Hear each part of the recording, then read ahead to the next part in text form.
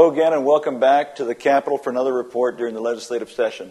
Today I want to send a special thank you and a special hello to Memorial Middle School students in Laredo who are going to be watching this and with whom I'll be as they watch this report. I want to talk today about something that I think is very important to the future of education and the future of our students in the state of Texas. I introduced legislation that would increase teacher pay in Texas across the board to try to bring us up to the national average. The legislation I introduced, House Bill 1625, would increase teacher pay across the board for all teachers by $2,000. However, if you have between 5 and 10 years experience of teaching, it would be $3,000. If you have between 10 and 15 years of experience teaching, it would be $4,000. And then if you have more than 15 years of experience teaching in the state of Texas, you would have a $5,000 increase in your pay.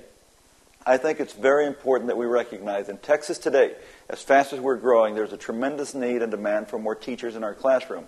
Right now, the estimates are that we're about 50,000 teachers short of where we need to be in our classrooms in the state of Texas.